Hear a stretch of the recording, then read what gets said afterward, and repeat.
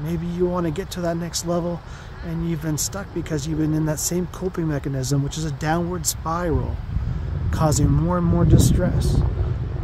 Maybe even causing more and more tension headaches as your shoulders keep going up, up, and up from all that stress. And next thing you know, you're like this and you're hunched over. What good is that? Right? Forget the coping mechanisms. Let's try and get some EU stress in there so that you can grow, right? That good stress. Focus on that good stress, that things that help you grow, things that help you be a better person, things that are going to help you be a better partner, and things that are going to help you in business.